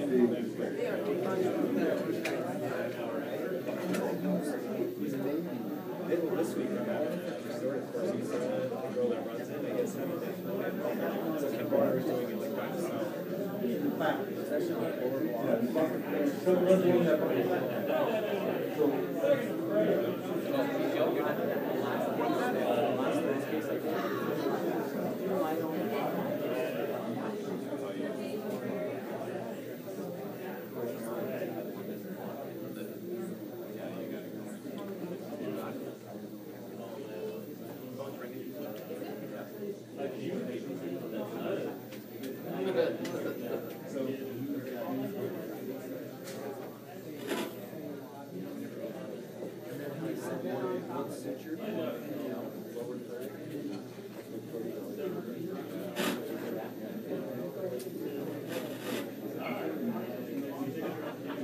If you got some extra time, you can practice more sutures in this wound. It won't hurt a thing.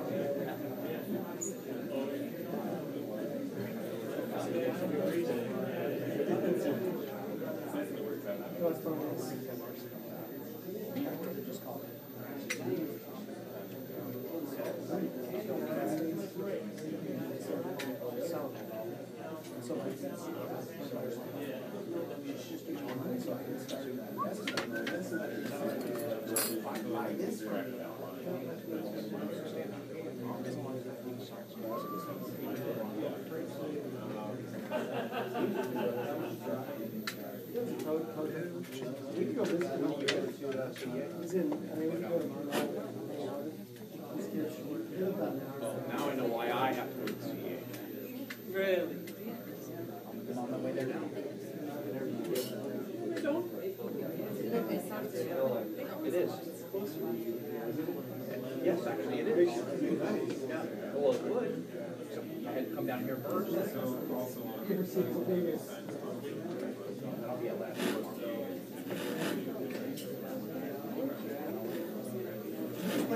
That's all. You're going to place another one soon? As far as I know, I'm the only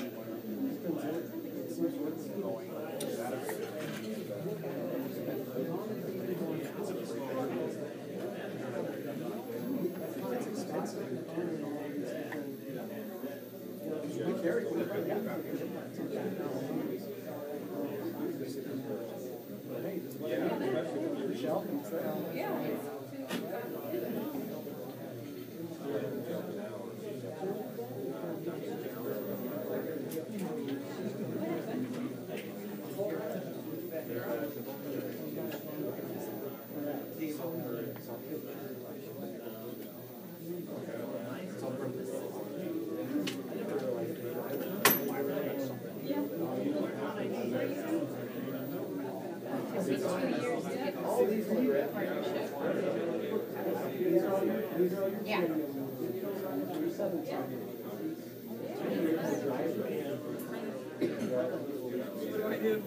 I've never really, have you used these hats? Have you used them?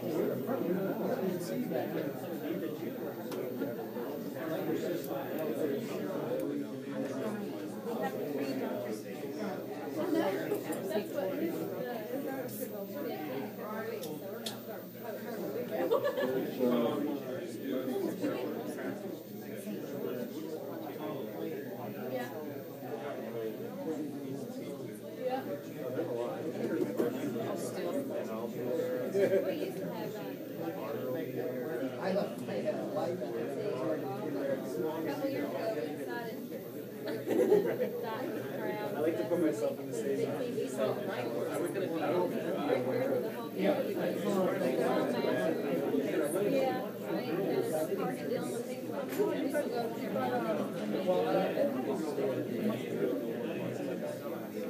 Everyone done suturing? If you're done, let's get back to your seats. We're going to go over some more things here. Nick or me? Nick? Oh.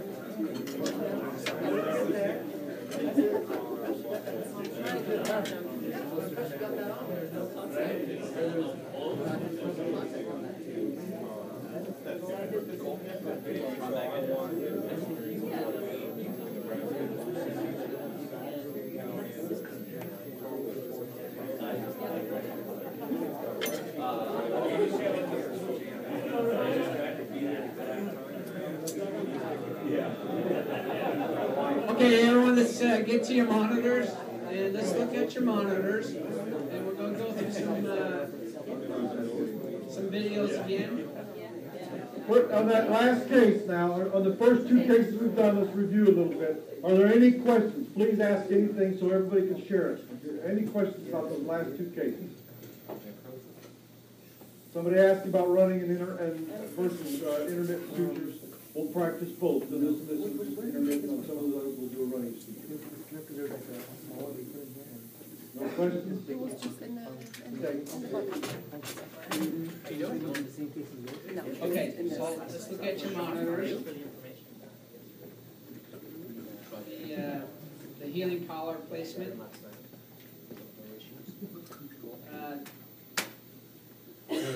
This afternoon after lunch here, we'll go back in the number 30 slot, and hopefully your sutures will hold, but we're going to use the punch technique. One thing about leaving that just slightly crustal, your implant, is that punch will feel that, and as you get around it, it'll actually locate it for you. Because some of you are like, well, how do I know where to go with that? And the thing is, you're going to have to palpate for it.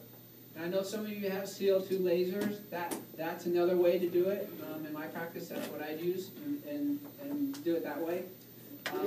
So you can see here, again, you can do a reflection, or in this case, do the punch. And this is second stage. Now, a lot of times if we can avoid second stage, it's nice because you can, move right along. However, if you can't visualize the bone, then flap. Dale, you said you flap a lot? You don't flop, right? You flap? Okay.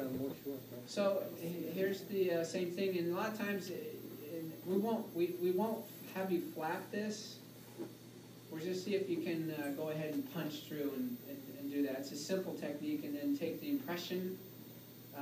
Because usually second stage like this, they're coming back, you're going to locate it, take the sealing cap off, go ahead, put your transfer fixture on there, take the impression this afternoon, and put the healing collar back on. And then they're back in about 4 weeks for your final restoration. All right?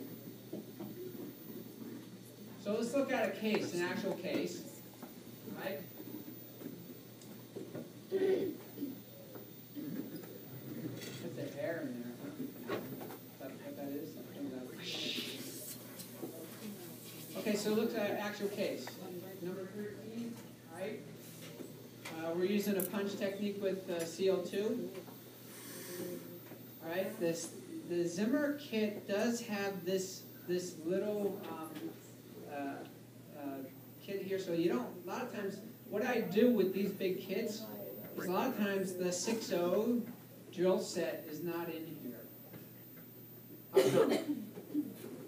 The 6.0 drill set is not in here. I don't use it that often, right? So we keep it in a little pack like this one, because every time you sterilize this prawn over and over and over, Jim, what happens? It dulls. Yeah, they dull, and you just wasted money on that. So pull those out. You're going to play a lot of place between the 3.7 and the 4.7 implant system. So you can have this kind of preset if you want. So we go through the process. Here's the calibrations again. All right, you guys got that down? It's important. Now, if you know the implant ahead of time, most of you have digital x-ray? Yeah. Yes? Yeah. Yeah. Do you use the measure tool? Yeah. Yeah. Good. Yeah, start using that. Yet that's for bone. Yet when we go into the tissue, you have to remeasure, Jeff, what's the tissue color? And add the mat to the burr. So go through the process here. All right, here's the implant site. Now, you notice the guide pin. What direction do I need to correct to? You just took your film, Ellen. You look in there and you see, and it's not wobbly. It's in there pretty tight. Your guide pin. Okay, James, you see it? Which direction do I want to correct? I want to tip more mesial. Everyone understand that? Yeah, tip it just mesial, because you can see my direction is looking not bad at the apical, yet at the crestal part, I'm too close to the molar, aren't I? So these are places where you can make those corrections, and this is where you need to make the correction. If you keep going forward to the last part, you're going to be off, and then, like Bill said, and I've done it too, I've run off the side of a roof, okay? It's going to happen if you don't stop, Neil, and take the pictures. Okay? Now, here's the drill. You can use the drill now as the calibrator, because it is the marks you're going to be in. So now you can see that. See that, Jose? You can see the actual marks? So you can count them. Where am I at? Count it.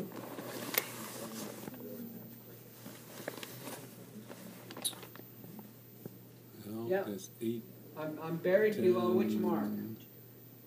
10? No, Yep. somewhere between 10 and 11 and a half. 1, 2, yep, okay. So, and let's go back. Now, what other anatomical feature am I concerned about? Sinus. Okay? So, if on there, Jen, if I took my measuring tool on my digital x-ray, how much more do you think I can go? Yeah. 1 to 2, sure, absolutely. So if we got 10 there now, Sterling, I can go to probably 11 and a half, right? Yeah, so I want to go to 11 and a half, okay? Even if I pop into the sinus, I'm okay, I'm all right. We're gonna solve that problem for you, Jeremy. Okay, so we go a little more, all right? You hit the roof. And we go with the 4-1. When this snaps in, because these kits get used so often, that little snap-in isn't as nice as the ones that will be in your practice. I mean, mine are still, after these years, snapping in. So it snaps in, and you pull it right out of the carrier. One thing, though, I do have my assistants, too. So assistants who are in the room, I want you, before you crack open that bottle, you look at the doctor, eye to eye, and you say, 4-1 by 11 and a half.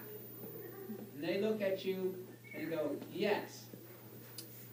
What does that help you do, Sharon? Save money. You picked the right one, right? So she can't, or she or he can't look at you and go, no, you took the wrong one. Stupid Right? son of a gun. So yeah, so King, have him talk to you, look at you in the eye, right? Just, don't let him pull that on you, okay? You pull it out, because once you crack this thing open, you bought it. Even though the Zimmer's pretty nice, but in my opinion, you bought it. So it comes out, you start driving it in. And it's one thing that I don't know if did anyone, as they were driving it, did you get any little creak, creak, creak feeling? Yeah, in the mouth. It's really like that, huh, King? I mean, it's like, and if you try to keep going with the transfer coping here, driving it at that torque, Jeff, you're gonna it's gonna lock on there. If it does, you just back out the set screw, grab it with hemostats, and wiggle, wiggle, wiggle, and it'll come out. Yeah, what I want, when those who I came around with, I had you stop just as you got to the last thread. Take this off while it's still not torqued down. It comes off pretty easily. Go to the large driver that goes directly into the implant. Then you have much, much more control of that. And you can sense that. You can feel it. Okay? So we drive it in. Take that off. Okay? There's the large driver. Go directly into it. And that's one thing I really love about the machining of these parts. They click in. You got total control. So that's a nice result. And now we can measure the collar. So you measure the collar, Kay. It's 3 millimeters. What do you tell your assistant? What healing cap do you want? 3 millimeters. 5 or 3? 3. Yeah. And you can go 5, but 3 is pretty ideal. You keep it kind of flush. There's the healing cap, and there it is, torqued in. And it's finger tight. It should be tight. Finger tight. In. Okay? Because sometimes these things can back out. There's the implant. When we got corrections, I'm right there at the top of the crest. And the healing cap. Patient's back now. We take this off. This is what we're going to do this afternoon. Okay, we're going to pretend it's ready. It's 3 months later. We're going to take this off. We can use, and in this case, we don't have to do a punch, but this is what Ross does for us at Arrowhead. He's the master of crating. Any angulation changes, he'll correct for us. Okay? Get the abutment. We're going to drive it in. Right? And then the cap here. Now, one step we didn't do or show is just the impression part. But we'll go through this part this afternoon. There's the finished. Okay. Now, if you look at that X-ray, you'll notice there's a little pinch in. You notice the little pinch in? That is a nice feature on this system that gives us that tissue volume right around the neck of that implant where we want it to really be a gasket around it. So it works really well. We get some really good tissue results with that. I was talking to some of you earlier, and I wanted to address this so we can move on from this, about the tissue in the bone dieback. On the right, what system is that? Ankylose. It's an ankylose. On the left is a Zimmer. So, I had fun here. Trying to get rid of my ankles. No. But I wanted to see, right? And because I really see the value with the bone height, yet here's something that's pretty impressive. Now, let me ask you, doctors. Okay, Philip, look at the ankylose, diameter of the abutment, and the Zimmer. What do you see? Weakness. Yeah. And it's got an internal taper. So the platform strength is where I'm having issues with this other system, and they're breaking. If you've had them in for about 4 to 5 years and you haven't had any break, get ready. It's going to come. And they're going to be in the posteriors. And they're always on the first molars, and you probably put in a A11. Right, John? So look at the interface here, and you can look how nice the bone is on both of those. This is where we get problems. See that one there? See how we have to cantilever up to the next tooth? This is what I'm talking about. Tristan, see how we got bone accelerating up to the distal of the bicuspid, and you have to stretch. Actually, Ross has to stretch that up there, and that's where these things break. Okay? That's where I've had issues with that. So here it is. It broke. And you can see how that wall is coming up. Now, if you have flared abutments or a flared healing collar put in, I will tell you, Dale, you're probably going to be whacking into that ridge there and not know it. And as you screw it down, you're wedging into that wall that's accelerating up to the next tooth, and you're creating a reverse pull now on the implant. So, if you see that, you're going to have to go to more of a cylinder healing cap. A cylinder, so you don't put that pressure there. Or a longer one, like a 5 millimeter one. So these contours. So in this guy's case, see, I had nothing, I couldn't do anything in this case. But one thing I learned from Bill was this. And I think I've sold more implants because of this. Is that this guy, right? You look, he's missing 2 teeth. I said to him, well, we can just put one, we'll be fine, right? No. Who's talking? It's that little guy in the back of my head. I can't sell 2. And he won't buy, but he'll buy 1. I can do 1. And he'll like me. That's that approval addiction, right?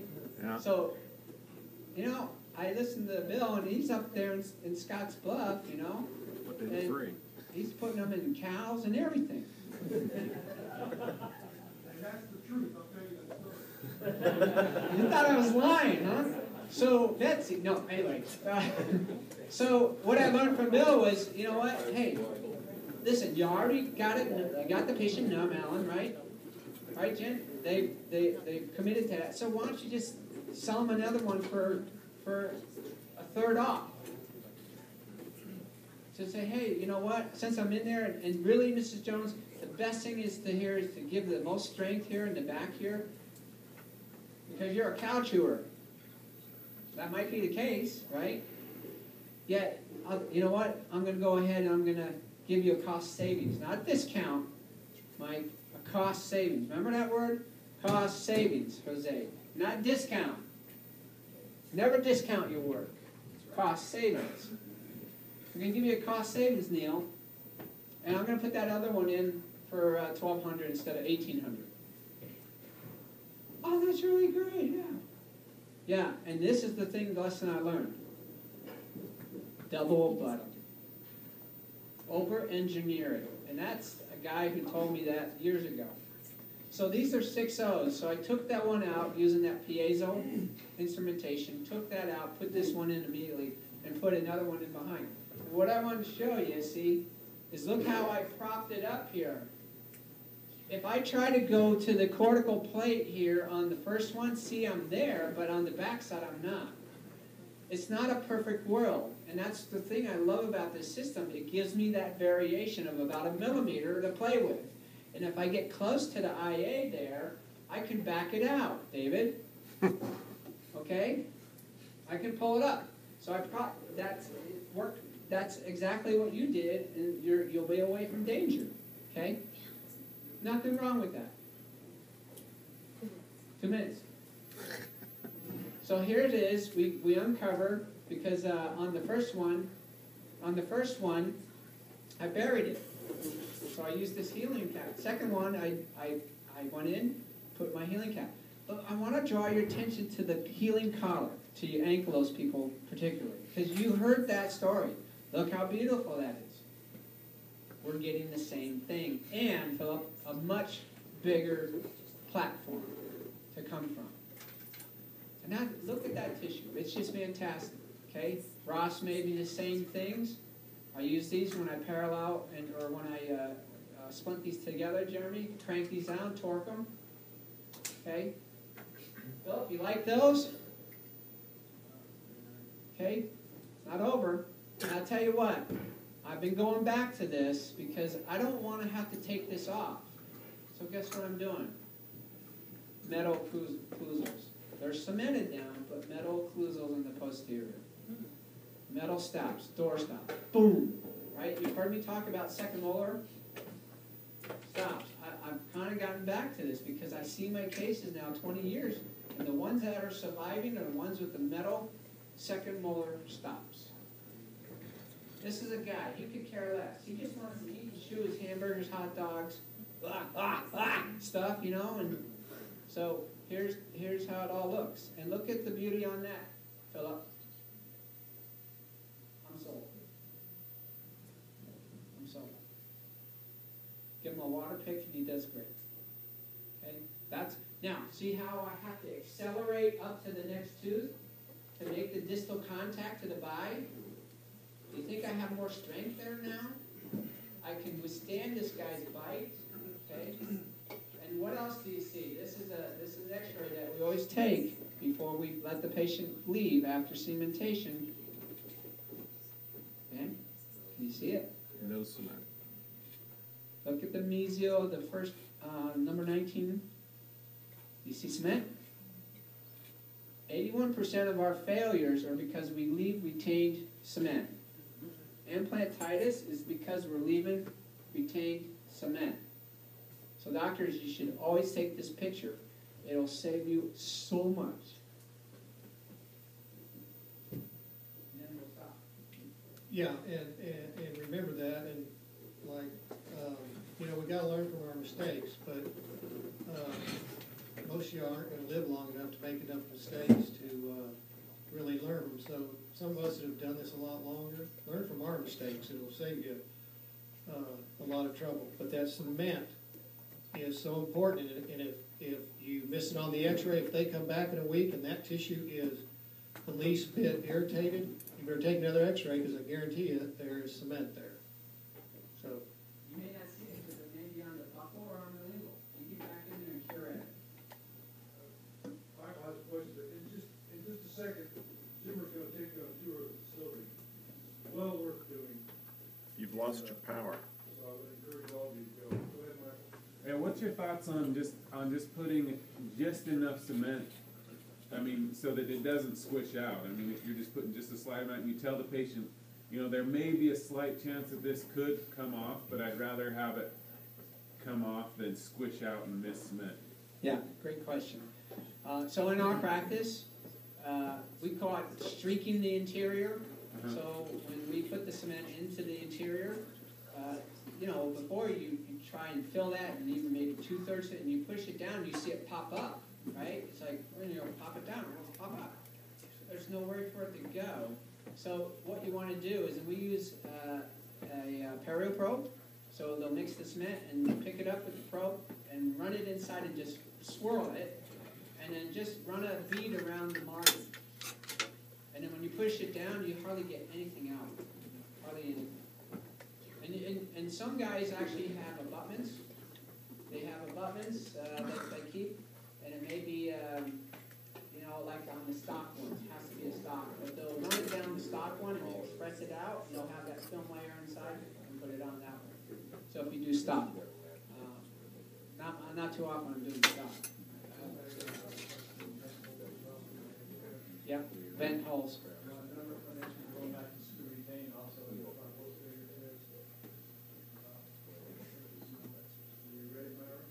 Jeff, you had a quick question? My question is just what about screw retainers? Yeah. Because I've never done one.